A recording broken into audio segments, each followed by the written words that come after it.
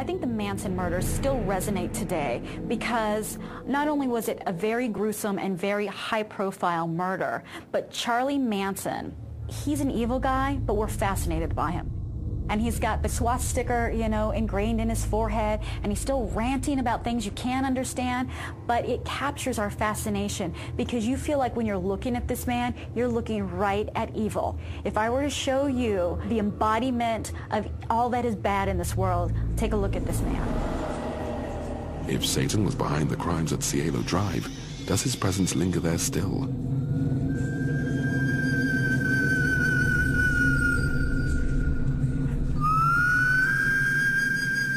The area of Benedict Canyon has been redeveloped in the years since the massacre, but for some of its residents, an overwhelming feeling of menace and evil pervades.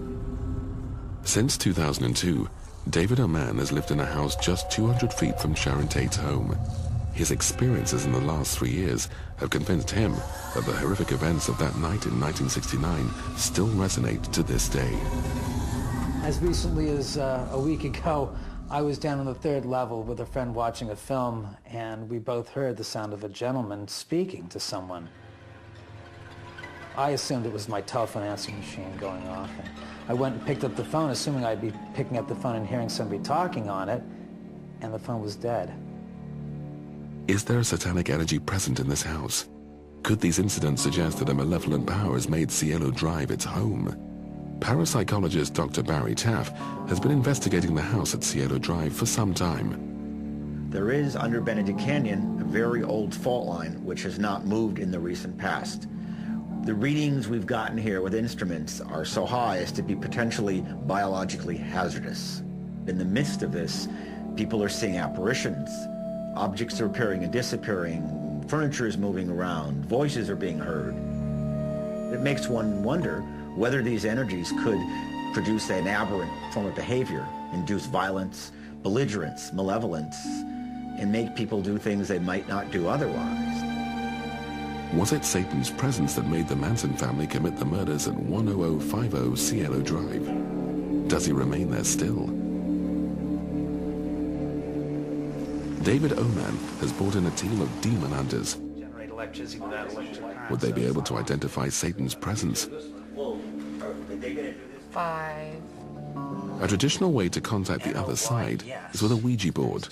This method is feared by many as it can arouse malevolent forces, but the demon hunters are determined to find out who or what is behind events in Benedict Canyon. Were there satanic influences in Charles Manson and his family? Yes.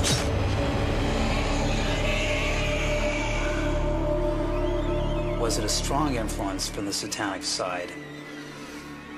Very, very definitely, yes.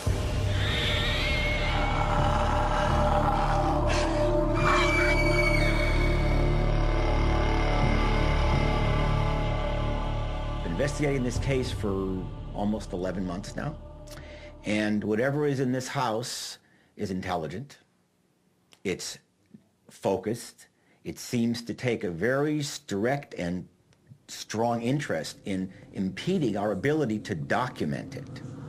There are suggestions that wherever we're dealing with is potentially malevolent. It took a slice out of my left index finger. It tore a ring off a woman's finger to my right during a seance. And the question is, what do these events represent? Our search for the devil has taken us around the world. In New Jersey, eyewitnesses claim to have seen a flying devil who stalks the woods at night. In nearby Maryland, a creature who appears as half man, half goat has terrorized the community. For one resident of Wilder in Kentucky, Satan's red eyes are watching from the basement of Bobby Mackey's nightclub. Across the continent, the vampire of Paris believes the devil is the face of Pazuzu, whilst for Killer Son of Sam, the devil lives in a black Labrador. In California, it is the face of Manson that people consider to be the most like Satan. So, if all of these elements are brought together, what does the devil look like? Is this the image of Satan? It's been said that the devil's greatest trick upon mankind is creating the notion that he does not exist. If that's so, then we've all got to tip our hat to the devil as the greatest magician of all time, and we should applaud that magic trick. Or is the devil's greatest trick to look any way that he pleases as he quietly slips unnoticed amongst us?